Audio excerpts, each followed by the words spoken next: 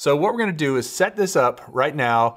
I have to say it's so tiny that I was a little bit concerned about getting to everything, having to take the ducts off and the props off and all that to get to things. But Flywoo has actually made that pretty easy in two ways. Number one, the flight controller on the bottom, the micro USB connector for the flight controller is right here on the bottom, so you don't have to take anything off to get to it, to hook it up to Betaflight. And then number two, the air unit, the DJI air unit, is actually on the side right here, and they included this little L-shaped cable so you can plug it into the air unit right here in the back without having to take anything apart. And I just did it with one hand. Super, super easy to do. So that's gonna allow you to activate your air unit, do your updates on it with firmware and stuff like that. And that's the first thing we're gonna do.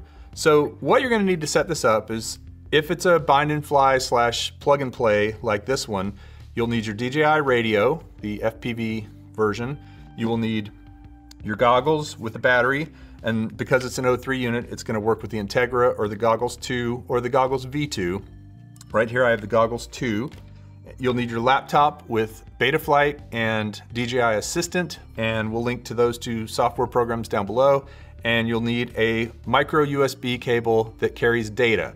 Now, one thing you can get is a micro USB cable that is a charge only. If for some reason your quad is not showing up in Betaflight, that's probably the problem. I've had that happen. It's also nice to have a little round fan like this, because the air unit does get really hot when you plug it in, and you do have to have it plugged in to make all this stuff work. So I'm gonna turn this fan on and actually set the quad right there and then have the cables connected so the air unit is getting some airflow, hence the name, across it. So we'll go ahead and plug in the adapter that I need, because everything is USB-A. Plug that in right there. You can't go USB-C to USB-C into a laptop like this. You have to go USB-C to USB-A and then adapt it back to USB-C. Don't know why, but if you try to go straight from USB-C to USB-C, it sometimes doesn't work. We're gonna go ahead and open up DJI Assistant 2. There's several different versions. So you wanna make sure you open DJI Assistant 2 Consumer Drone Series, not the FPV series. I don't know why that is. And then you also wanna make sure that this cable is seated really well into the air unit. I don't think I had it pushed in all the way before, and so it wasn't showing up.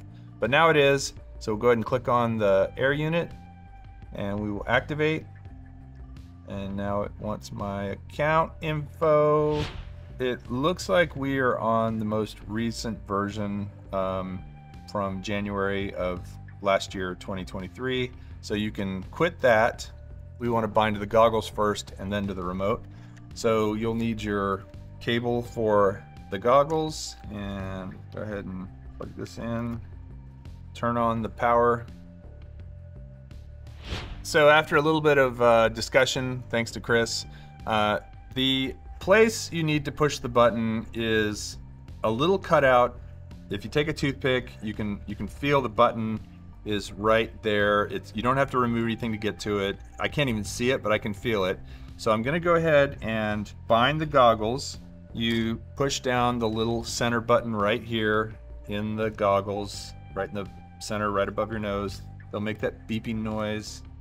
So it's a little bit challenging to find the button that you push to get the air unit to bind, because there's these bright lights on the side, which are awesome when you're flying, but they're not great when you're trying to see inside there. But basically just know that the opposite side of the USB-C connector is where the button is. And there is a little green light that says it's bound. The button is in this little cutout right here. You just have to find it and feel it. Once you bound to the goggles, then you have to push it again to bind to the radio. So let's go ahead and do that. So we'll turn the radio on. And the way the radio works for binding is, once it's kind of booted up, you hold down the power button for a couple of seconds, just once. Don't double tap it. Puts it into bind mode. And then you get the pleasure of pushing this button again, or trying to anyway. I wasn't able to do it. Chris had to come in and save my butt. So let's see if I can do it this time. It's bound! Yay! Yeah, it's really not that hard normally, but because this air unit is so enclosed in all that prop guards and such, it's a little harder than normal. So now we're gonna go ahead and plug it into the micro USB cable. Make sure your battery is still plugged in.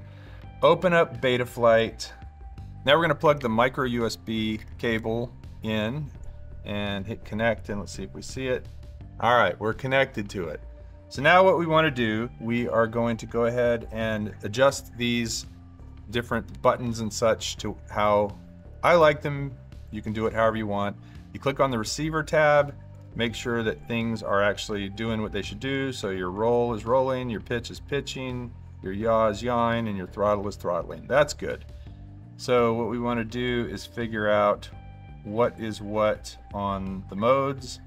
And so we want to be able to arm with the start stop button. Oh, right now that does the lights. Okay, let's see what aux that is. That's aux 4. Okay, we'll make the lights the pause button over here. Okay, this is aux 3. Gonna make this the lights. Okay, that's now working. Aux 4, I'm gonna make arm. That's working. So this must be aux 2. I'm gonna make angle mode, aux 2. So down is angle, and then horizon will be in the middle. That'll be aux 2 as well. And then all the way up will be acro, and then C1. Oh, C1 is beeper. Okay, I'm happy with that. Okay, so GPS rescue will be aux 1. Okay, so I've got arm, disarm, angle, horizon, acro. I've got lights. I've got beeper, flip over after crash. So we will make flip over after crash on the same as GPS rescue. Yeah, so that'll be aux 1. In the middle, it's flip over after crash. At the top, it is nothing. So actually, I should make this the opposite. Should make it all the way down is nothing. In the middle is flip over, and all the way up is GPS. I like down away to be my default setting. So I'm gonna save. And then the rates, we'll just take a look real quick.